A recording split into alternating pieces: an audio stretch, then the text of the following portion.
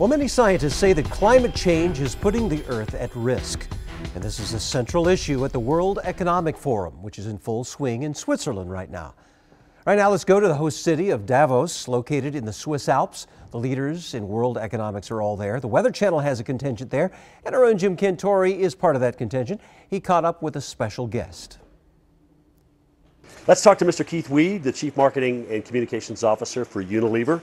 And you deal with a lot of consumer products globally, and I mean, you move a lot of products across the globe. But what's interesting is if you look at all the supplies that you need, if the weather is such a factor in one area, that means you're not going to get those supplies in another area. Absolutely. I mean, we serve consumers. Weather's huge for you. Absolutely. We serve consumers around the world, right. But of course we're sourcing products from around the world. So we're in 180 countries, and we're very mass market. You know, it's everyday products, shampoos and stuff like that, and food stuff. So the weather impact on foods, I think people can understand, you know, reasonably easily. If there's floods, that's going to impact. If there's droughts, that's going to impact. But it goes further than that. It also goes into raw materials. When the snow happened in 2009 in China, a lot of raw materials didn't get out of China, and that affects supplies and ultimately prices as well. Well, of course, food doesn't just show up on its own, and soap doesn't just show up on its own. There's packaging involved and things like that. What have you guys done to reduce your carbon footprint? Well, we made a commitment 3 years ago to double our business because we want to serve more consumers around the world, but halve our environmental footprint. And for a company of our size and scale, we're over 50 billion euros, that's a big task.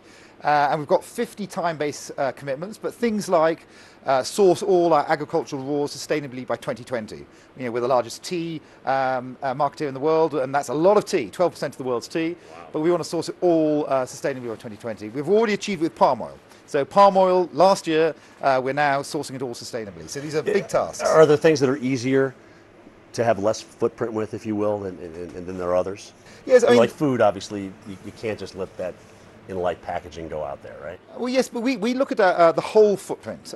So when we look at the footprint, it's not just the product. We look at the whole value chain. So when we say we want to reduce our environmental footprint, we look at sourcing right the way through to consumer use and disposal. So that means in some of our products, it's the water use. You know, it's the shampoo, it's the water using in the shower, or it's the heating the water you're using in the shower. And so we don't just look at the product, we look at the whole value chain.